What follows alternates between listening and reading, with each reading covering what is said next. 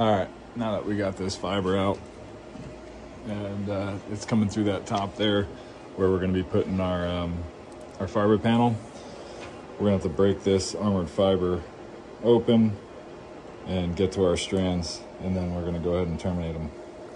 All right, so we got our armor off, and then we got our inside jacket, and then we got our fiber. This is Kevlar. It's covered in Kevlar, but we're gonna go ahead and get that all cleaned out and start splicing our fiber. So we'll be using a Corning landscape fiber panel, and then we're going to be using these Corning.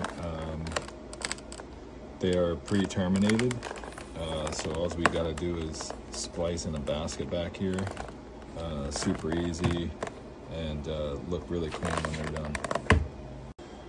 And we're running the Swift KF4A fusion splicer. It's a great splicer. So we're going to calibrate this.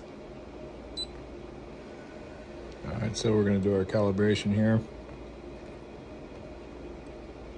All right, so we got our splice tubes installed. They're heat shrink with a small piece of metal. And then our calibration is complete, so we're ready to start splicing. So we're going to put it into this little HS250 holder. We're going to drop this thing into here. And this will strip our fiber back.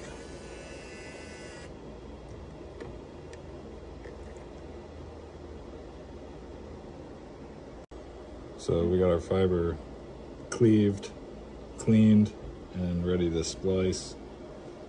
I'm going to drop this cover.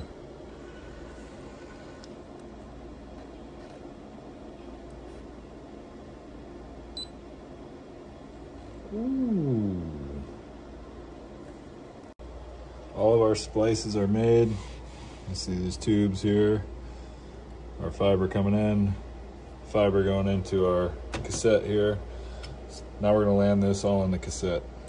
All right, so we got our fiber all stored away in this cassette here. Now we're going to bring it into that guy. That guy is going to go into the rack. All right, so we got our fiber panel in here. Load of 24. We'll end up labeling this panel, and that'll be that.